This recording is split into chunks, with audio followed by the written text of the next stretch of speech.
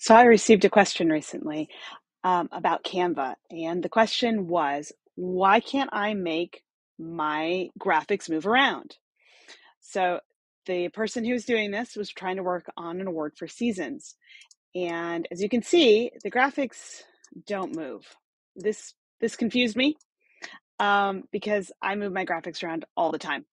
But I got to looking at it a little bit. I realized I could align them, but that's not that helpful. So in case this has happened to you, I'm making a video so you can see what to do.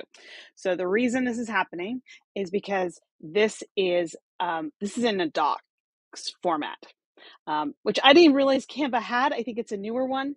So I'm sure it's very useful if you're trying to like write a business letter or something, but for what we're trying to do, it's not very helpful. So I'm going to show you what to do instead. So you're going to go back to the beginning of Canva.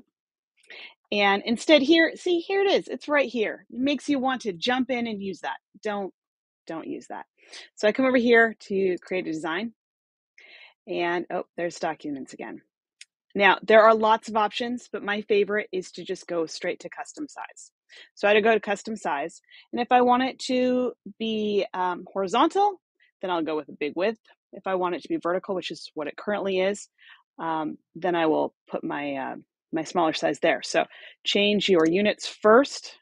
Otherwise, it's going to get obnoxious with you. So for mine, I'm going to have, this is for standard US paper. So we're going to have 8.5 by 11 inches. And now I'm going to create my new design. And now I will be able to add in whatever pictures I want. So I want some winter pictures.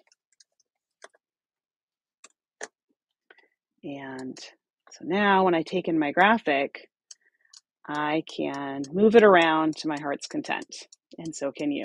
Now, this is currently, I'm using a free account to show you this video. And you will notice that there are watermarks on these. This is not because of your format, it's because it's a free account. If you want to get around that, one of the easiest ways to do it would be to upload your own pictures or to get a paid account. So hopefully this is helpful. And now you can go and make some fun printables in Canva.